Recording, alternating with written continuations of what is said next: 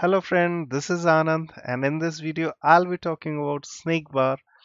So if you want to learn more Flutter, just subscribe my channel, hit the bell icon to get regular updates. So let's start. Let's understand what is SnakeBar. So SnakeBar basically it's an pop-out that comes on the screen whenever there is a some event and it's on the screen for certain duration and then it's pop out after certain duration. So let's see the code. We have a stateless widget here. Inside that is stateless widget we have a scaffold, we have an app bar, and in the body section we have the container that's containing a column, and we have a text. Now after text I'll be adding one more column to this widget, and that will be raised button, and on that raised button event I'll be showing that uh, that is snake bar. Although I'll be showing you, like, initially it will be showing an error and then I'll be rectifying that error, and this snake bar can be shown using two different method. I'll be showing both of the method using the global key. And other way is by using that off method of the scaffold. So let's create a raised button here.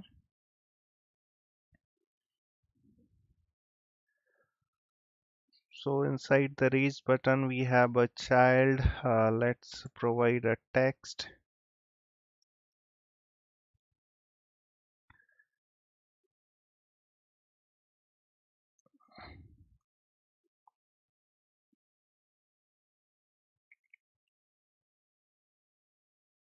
Oh, I've selected color. This has to be child. And we have one method that is on press. And inside the on press I'll be calling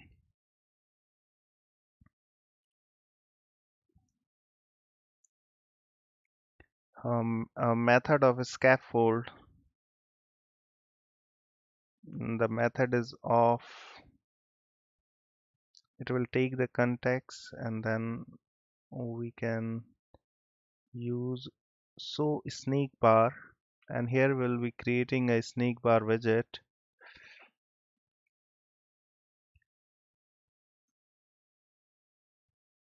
And inside the snake bar we have few properties. Let me assign the value to content. So content is what it will be displaying in the snake bar.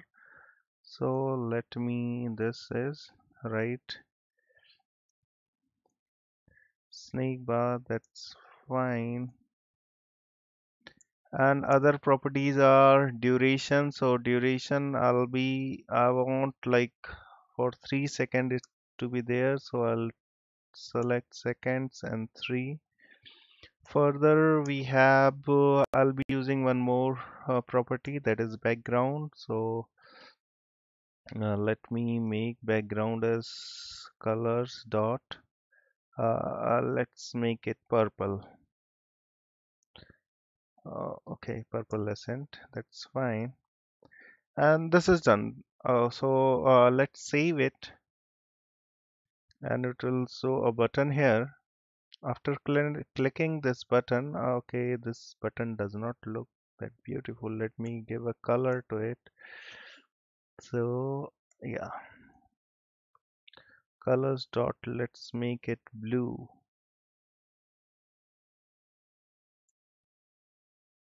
That's fine.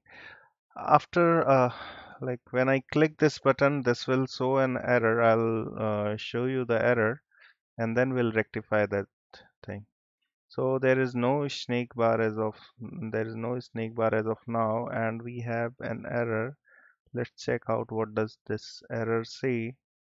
And it says like no scaffold ancestor could be found starting from the context. So uh, like uh, the context which we have used is uh, of material this of material app, but there is no scaffold found for this context because this context is inside the scaffold. So we need to take out this context out of this widget, And if you can see that here it also shows that like a more efficient solution is to split your child function into several widgets. So I'll be creating a different widget and then calling it. And there is also one more method that is a less elegant but more expedient solution is to assign a global key. So I'll be using this method also to show a scaffold, to use how to use a global key to show a scaffold. So let me first show you how we can mm, use a widget to show a scaffold. So I had taken out this button part here and I'll be creating a stateless widget somewhere outside of that widget. So I'll be renaming it as button. So I had called it here as of now, and I'll be creating this button outside this.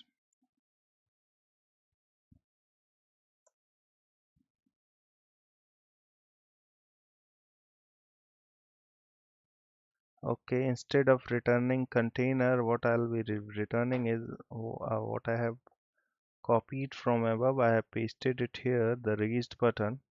Okay, let me bring it down. Let me format it.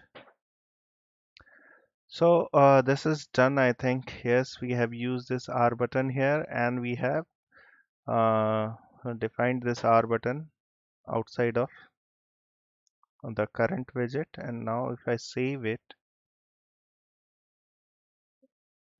and then hit me, so it shows a snake bar. This is a snake bar. So it remains there for 3 seconds because the duration which we have given is for 3 seconds. So it remains there for 3 seconds. So this is how we can use the snake bar.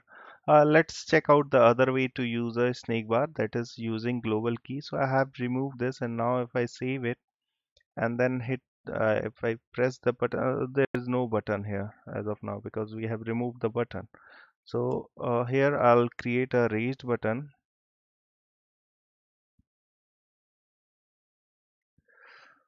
Okay, raised button. Inside the raised button we have,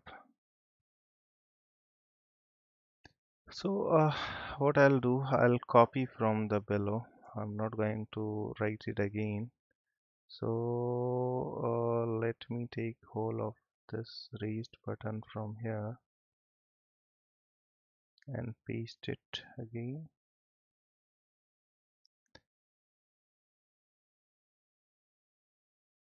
Okay, this is done. Yeah.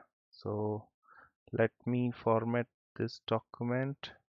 Yeah, this is done. And instead of calling this method of a scaffold, what I'll do is I'll create a global key outside, like in this class. So global key, and type of this global key will be scaffold state.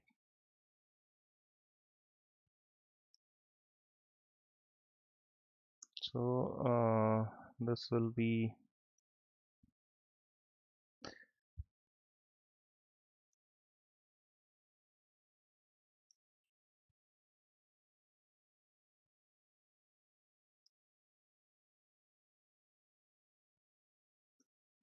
so that's fine, and this will be final.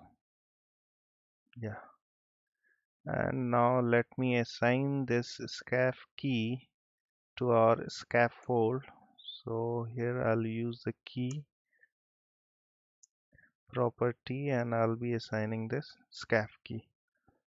So now we have this scaffold has a key, global key, that is a scaf key.